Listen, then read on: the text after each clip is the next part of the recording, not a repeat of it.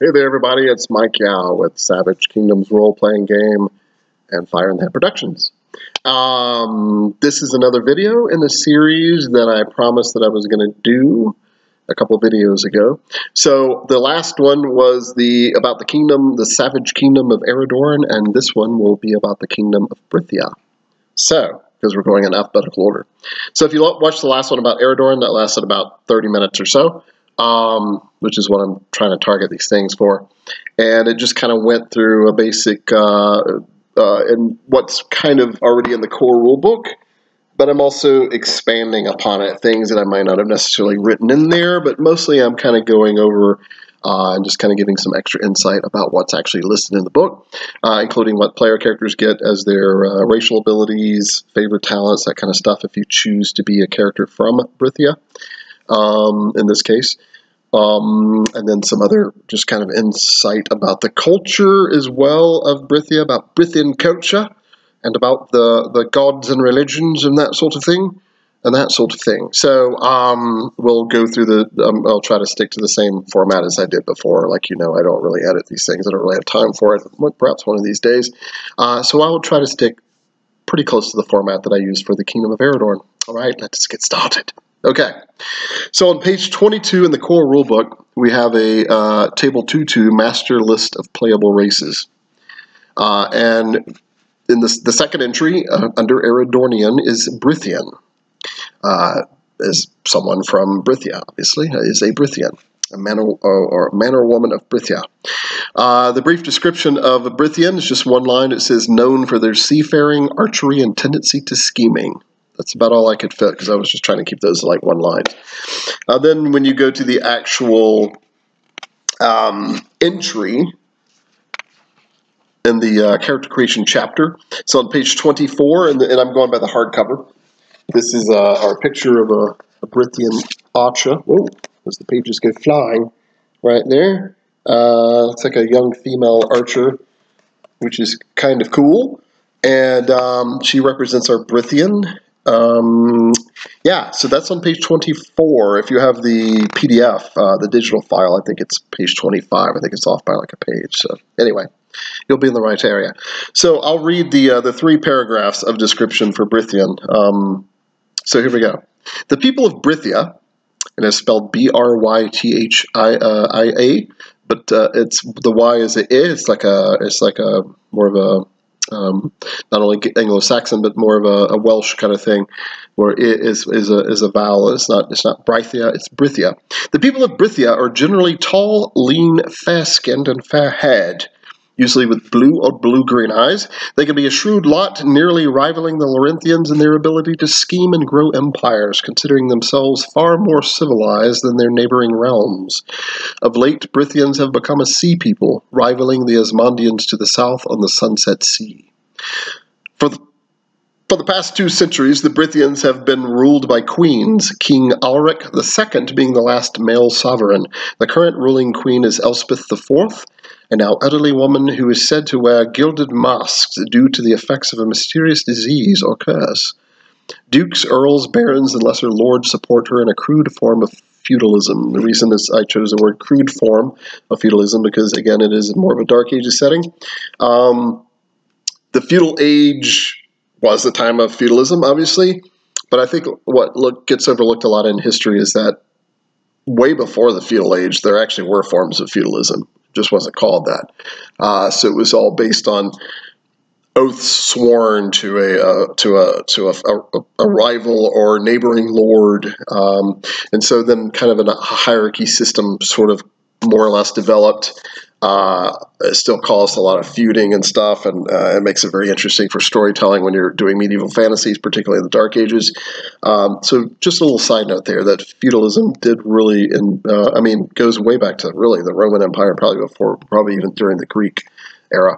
The last paragraph of the description. Brythian religion is similar to that of Kimrith and the Emerald Islands, with deities such as Briannan, Cormac, Gelrith, Bronfinnan, and Llewella Ravendark. More information about Brythia can be found in Chapter 20, The Savage West. That's the Gazetteer chapter. So that's just 3 paragraphs. I think I mentioned this in the last video, but in the previous core rule books of the previous editions, I made the descriptions longer, but this I decided just to kind of give people just a quick smattering, then get to the game statistics and all the stuff that people mostly want. But if you want more detail, go to the Gazetteer section, like it just said, chapter 20, The Savage West is the name of that chapter. And you can just look up Brythia, and it gives you a lot more detail about the culture, about the languages, about the coinage they use, imports, exports, VIPs, important characters, NPCs, heraldry, that kind of stuff. So yeah, don't breeze over that. There's some really good stuff in there that's great to grasp a hold of for role playing, and it only takes a few minutes to read it. So, all right. So, and then after that little description, allowable callings. So Brythians can be. So for those of you who don't know, a calling is the closest thing to a class in Savage Kingdoms. I don't really like class-based systems that much because they're too rigid. So, but I do realize that some people do like them. So the calling system, I know I've said this before, is kind of an in-between thing. So if you choose a calling, it kind of gives you a package of things and like favored talents and skills and some equipment to start with. So it kind of gives you a focus, but you don't have to choose a calling at all. You can totally just be sans calling. You don't have to have one. It's probably game mechanically slightly more favorable to have one, but I've still seen a couple people recently not even have a calling. Most people do, but yeah. So allowable callings for Brythians: alchemist, assassin, bard, craftsman, gladiator, healer, hunter, knight, merchant, noble, pirate, priest, sage, seer, shaman, soldier, sorcerer, thief, and witch. So that's a lot of them. There's 20... Gosh, no, I'm trying to remember. I guess I could count them real quick. I think there's 20. Yeah, there's 20 callings exactly in the core rule book, and there'll be 5 new ones coming out in the Savage East, so 25 total. So Brythians have access to, looks like just a rough count, like 14 or 15 of those. So that shows that they're very varied people. Now, somebody's asked me, or a couple of people have asked me in the past, it's like, can you just ignore that and just have any race or class, just choose any calling? Well, of course so. But these are, but if you're really looking at keeping true to the world and trying to try to template as much as possible and to try to give them a little more flavor to a certain race or class, then I highly suggest you stay with the callings, because otherwise you may get something weird like a, let's see, what's one that's not listed there? Oh gosh, I can't see right which ones are missing. I have so many that I don't see which ones are missing right off. Shaman. No, shaman is even in there, because you can be Druidism is kind of their main religion, which I'll get to. Anyway, doesn't matter. So my point was going to be that, say if you choose a calling that's not really listed to that culture or race, it just might come off kind of weird, but, feel free to do it, individual game masters, if you want to. All right, then their attribute arrays. Brythians, their starting attributes are pretty normal. Their more favored ones, like Vigor, they can start out with as high as +4 and as low as only -2. Intellect up to +4, Magnetism up to +4, which means the minimums are -2 to start with. So those are, yeah, so basically Vigor, Intellect, and Magnetism are kind of like their main attributes, whereas agility, physique, and willpower are the lacking ones, but only by a little bit. So typical kind of human thing. So each human ethnicity or realm or culture has like 3 different sort of favorite attributes and 3 that aren't, but they're only different by like 1 point, because in essence they're still humans. So okay, special abilities. Brythians get nautical affinity.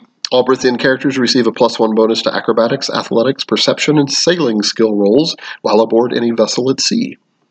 Even if you're from inland, you still, because obviously Brythia is more than just a coastal area, but that is kind of one of its sort of main things. So you would get that regardless. If the game master decides to give you some other racial ability instead, that's totally on that person, so that's fine and dandy.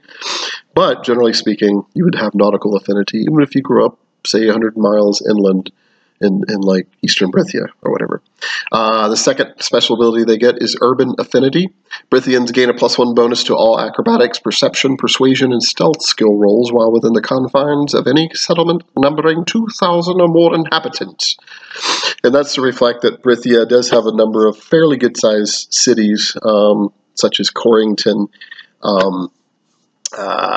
Saxford, there's a couple of others. Corrington is the capital. Something's supposed to go pumping. Like, just appearing randomly on my screen. Okay, there we go. There's a Norton thing. Probably have to update it. So, yeah, so that's the two kind of special racial abilities. So every human culture gets kind of two of these sort of little special abilities. And then you get skill specialties, like any other human, and some of the non-humans as well. Brythian characters receive 3 free skill specialties at character creation that help reflect Brythian culture and virtues. So I won't read all of those, kind of like with Aerodorn, I kind of skim through a little bit. But just to give you a quick example, let's say melee weaponry. Their specialties you can choose from is flail, greatsword, longsword, spear, or hammer. Range weaponry, longbow, or light crossbow. Let me grab another one. Sailing is you can specialize in boats, river barges, or sailing ships. I know boat sounds kind of broad, but I'm using boat in the somewhat more traditional sense, where a boat is a smaller vessel and a ship is a greater vessel, so that's kind of what that means. Perception, coastal, urban, or sea, athletics, blacksmithing, carpentry, ships, weaponry, and there's other choices as well, but I just wanted to grab a few examples right there. And then they have favorite talents, like all human racial entries. So I'm not going to list all those because there's a lot of them. You can find them, again, on page 24 and 25. But there's a pretty good bit of battle talents that they are mostly a warrior people. They are a warrior race. They're getting more civilized. So a good way to think of Brythia in real world terms is I based them off of their Anglo-Saxon. So just before it became, or right at the point where it became a united England. So you had all these smaller kingdoms like Mercia and Essex and Wessex and what was the one in Northumbria and places like that. So just when they were kind of getting to that part of the Dark Ages, really becoming a united England is kind of what I based Brythia on. So the word Brythia is supposed to kind of conjure Britannia. That's on purpose. And then I made it a Y to kind of remind people that there's a little bit of a Celtic, Gaelic, Cymric kind of grounding to that culture, and that's why the Garans and the Brythians kind of share a very similar religious thing, and they have druids as kind of their main priests. So, a little side note right there, that might be interesting. All right, so the original point is that they are still kind of a warrior people. They are getting, more and more, quote, civilized, unquote, but still, that means they're still, more or less a warrior race. Blood talents that are favored: she-blooded and troll-born. I'll at least list those. There's only 2 of them. Then mystical talents: acolyte of the druidic order, cultist, dabbling arcanist, and grimoire. Social talents: they have a pretty good bit of favored social talents. They are a pretty social, and they can be a scheming, catty sort of people at times. Subterfuge, a few of those. Other talents, fair to decent amount. And then we go to favored weaknesses. I'll list those, actually. Enemy, Gaius / taboo, illegitimate, infamous, oathbound, oathbreaker, obsession of ale, wine, or the sea, too tall, and waif. So those are their favorite weaknesses, meaning that if you choose one of those as a weakness, you gain a bonus point.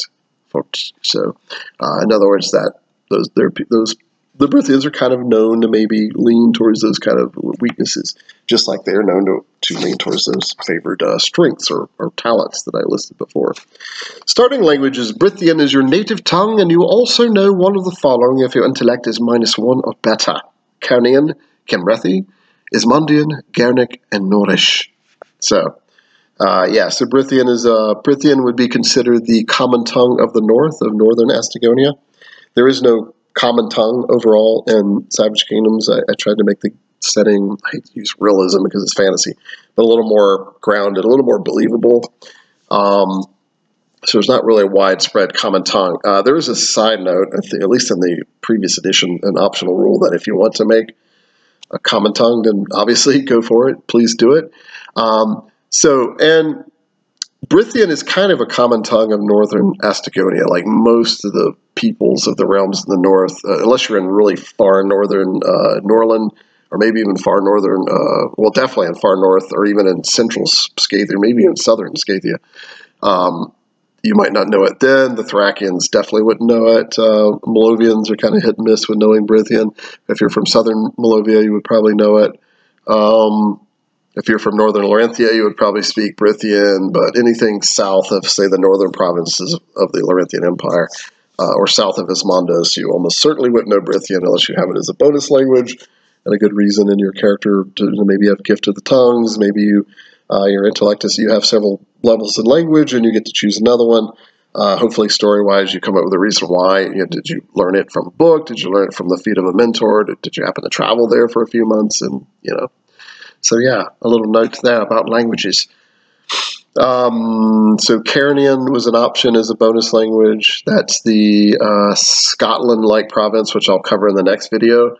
That's loose basically on Scotland, so that's Carnia, or Carndon, as they prefer to call it. But Carnia is usually what the province, the Brythians, call it, is that. So, Kimrethi is another bonus language option if your intellect is -1 or better. You get these automatically if your intellect is -1 or better, or one of those. Kimrethi is based on Cymric or Celtic Welsh. Ismondian, which is the language of Ismondos. Gernic is the language of all the Emerald Isles.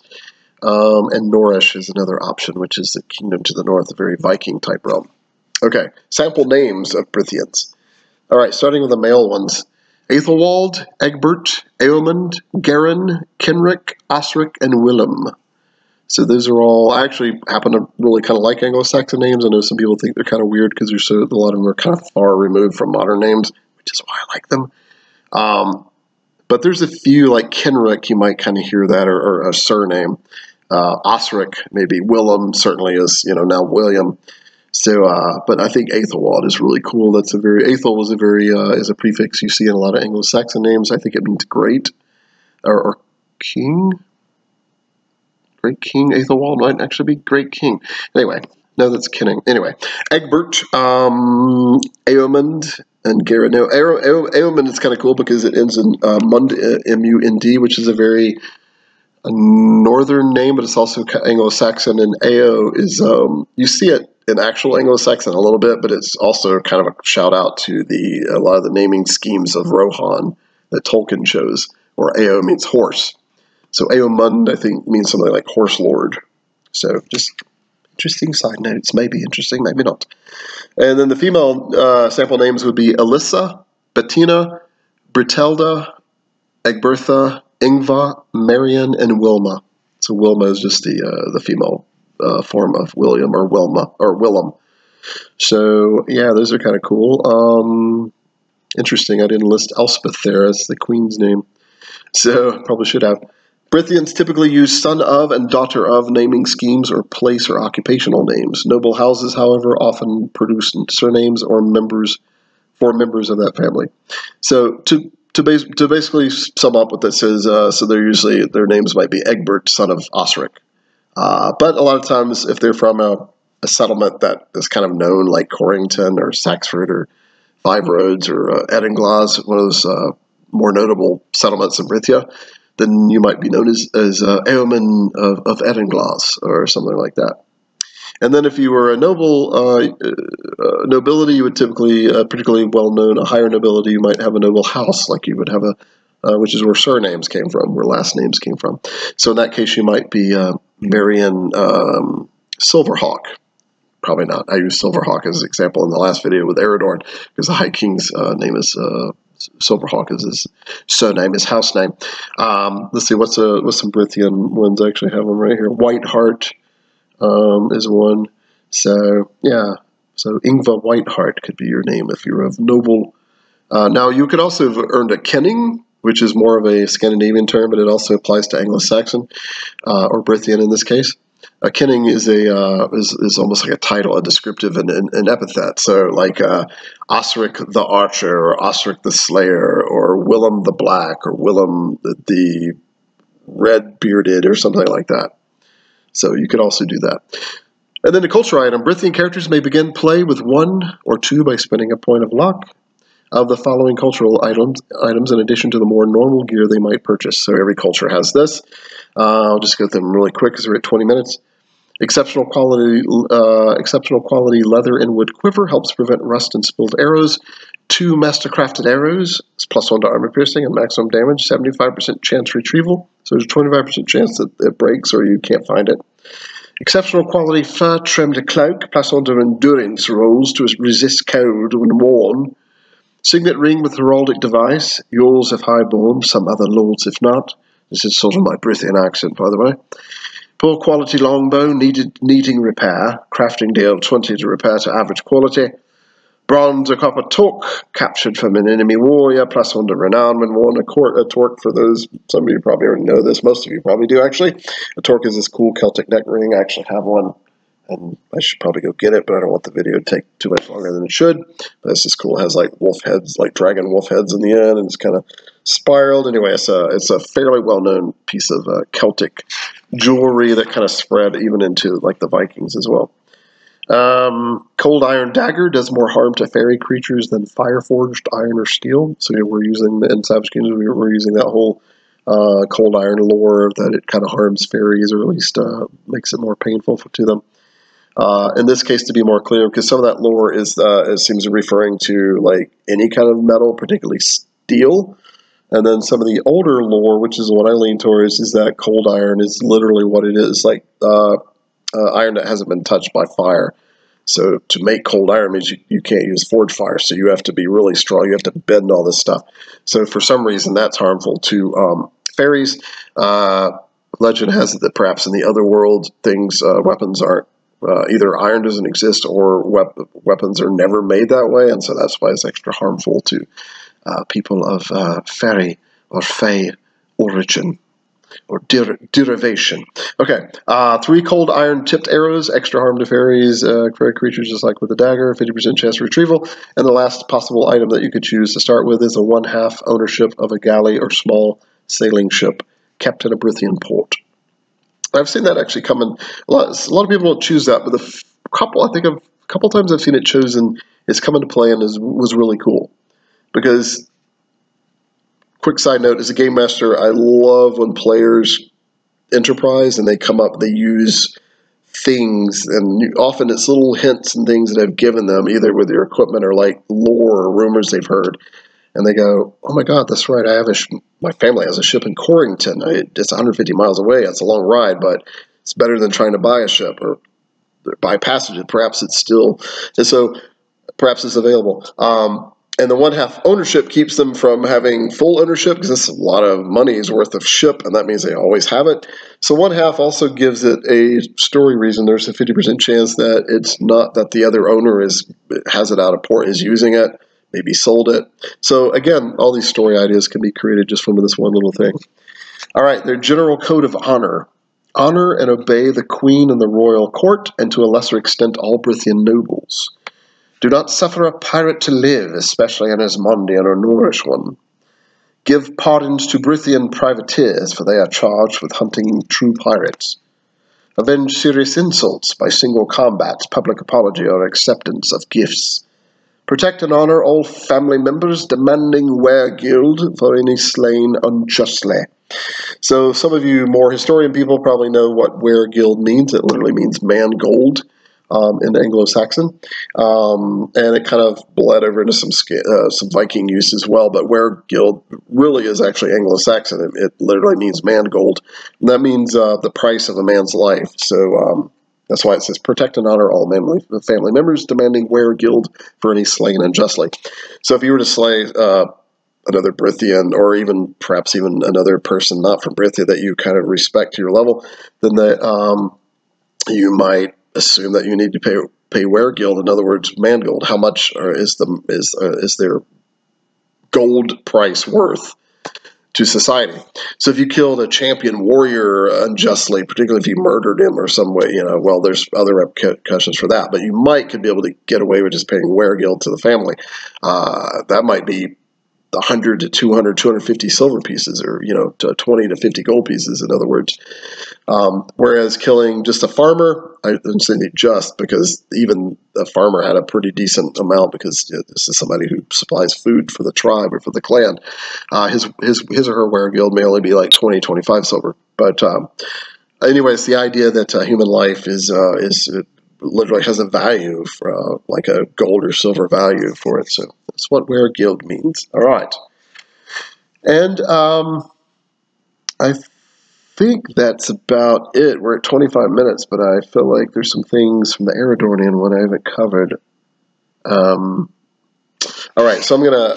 Oh yeah, I know what I did in the last one. So I'm gonna go to the Brythia section of the Savage West, which is the fancy name for the Gazetteer chapter. And I think there's a couple things I need to cover there. That's probably what I'm lacking. So just a moment as I flip to that page, unedited as always. All right, so Astagonia, Brythia. That's Athlon. That is a Brythonian island. All right, so here's Brythia. Here's a nice map of it. So in the Gazetteer chapter, so it was Brythia actually. So that is a general map of Brythia, as you can see. So some quick notes about Brythia that I haven't mentioned yet. Let's see. Primary imports: wood, wine, foodstuffs, herbs, spices, fine cloth, gold, silver, precious gems, wool, leather goods, alchemical goods. Actually, kind of forgot about the alchemical good ones. Primary exports: horses, cattle, iron, tin, bronze, copper, pearl, semi-precious gems, clayware, tileware, and sea goods. So that's what they tend to kind of mostly make. And coinage and currency of the Kingdom of Brythia. Oh, wait. Sorry. I just read from Athlon, which is a Brythonian island. Brythonian Isle. So ignore that last 45 seconds. So actual Brythian imports, I thought those sounded weird, especially with the alchemy stuff. Actual Brythian primary imports: exotic woods, silver, copper, iron, precious gems, exotic stone, fine cloth, ivory, horses, cattle, and perfumes. That's what they like to import, which makes sense because those are kind of exotic, not particularly known to kind of a temperate sort of Western environment. Primary exports, so this is the stuff they tend to make the most, and they would have access to. They export it because there's like surplus. Ships, pine wood, hardwood, gold, tin, semi-precious gems, crystal, leather goods, sheep, foodstuffs, sea goods, and herbs. So there you go. So as you can see, fairly wealthy kingdom when you can export gold and semi-precious stones and crystal and stuff like that. All right, coinage and currency. I'll just do this really quick. Brythia mints and stamps its own coins, which must be approved by the queen or one of her assigned agents. Although trade and barter in the country is still fairly prevalent, particularly in kind of the more rural areas. The most common bronze coin of the realm is called a hundred, based on hundred or hundredth. The silver coin, a silver tenth, and the gold piece, a crown or gilden. I think in Astagonia they're called gildens, and that's why sometimes in Brythia they're called gildens, but specifically also known as a crown. So a hundred, a silver tenth, and a crown or gilden. Let's see, Brythia's weather tends to be kind of like England in a way, so I definitely kind of went that way. It can be very foggy, pretty rainy at times. It snows a decent amount, particularly in the north. But the summers can be quite nice, particularly in southern Brythia. Right, let's see, common customs. I don't want to go into that. Oh yeah, religion I think I missed out on. All right, so I touched on it a little bit earlier. So the typical Brythian reveres still the old gods of the Druids, the shamanic priests of the original Gernic and Gwynnic peoples. In other words, the gods Briannon, Cormac, Gelrith, Bronfinnan, Luella Ravendark, or just Luella, and more. Reason it says more, so I think some people get confused that that's literally the only 5 gods of the West. That's clearly untrue. Those are just kind of the 5 known, like the big 5, kind of like in real life, the Nordic pantheon. We know of Frey and Freya and Odin and Thor and Loki. but evidence shows that there were a lot more kind of smaller and minor local gods that we either don't know the names of anymore. Actually, there are a few more like Balder. There's a few others that left off, or just names lost to history, or they were just never written down in runes. So keep that in mind. That is the case here also. All right. So, yet some northern influences trickle down, and some Brythians occasionally find themselves cursing or praying to Fragner, Signa, and other Norrish deities. Eastern Brythians on occasion have come to accept Saint Paladir of the Eridonians. So he's the lone true god of Eridorn that I covered in the last, to some small degree in the last video. All right, notable characters really quick. Queen Elspeth is by far the most renowned personage in all of Brythia, an aging woman that some say wears a bronze mask to hide a deformity. Yet there are also such highborn folk as Duke Colton of Corrington, Lord Sir Elred of Castle Rune, the arch-druidess and sorceress Igrana the Grey, and the famous commoner Sir Ostrich the Archer. Right.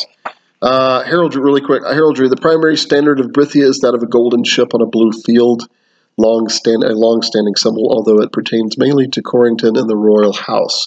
A blue seahawk upon a golden field is also associated with Duke Colton, and a green harp on a field of silver or white represents the emerald harp, often fairly prevalent across the realms. So, nice little side note there. Yeah, I think that might actually do it at 31 minutes. Not bad at all. Oh, wait, I want to end with this because I like these common sayings of people from Brythia. Gelrith, Lady of Storms and the Sea, take this offering. Never suffer a pirate to live. The fair folk must be appeased. May the Queen's gaze fall not upon you. To be a Cymrethi is to sleep with dogs. To be a Brythian is to sleep with gods. Right. So those are some of the common sayings of the land of Brythia and Brythians in general. So, all right. Hopefully that was helpful for those of you who are playing Brythian characters who are thinking about possibly playing a Brythian character, or if you're a game master who has to play or has played or wants to play Brythian non-player characters. So there you go. Hopefully you've learned a little bit and you've enjoyed this video. Please like and subscribe. Please like and check these out. Like them if you want. It really helps. I know it sounds like please like my stuff. Which is great, but it's really not about that. It helps the algorithm. Plus, I want to know if it's worth doing this. I'm a pretty busy dude, like a lot of us. Just want to know if some of these things are worth it. So hopefully, I think it seems like some of these are kind of catching on. I'm getting more views from some of this stuff. Check out the live plays as well. Those are kind of fun. Yeah, they're kind of long, but you don't have to watch the whole thing. Keep them in the background. So thanks for checking the video out, guys, and I will check you out. The next one I will do will be on the kingdom, or really the province of Cairnia. So stay tuned. I'll talk to you then.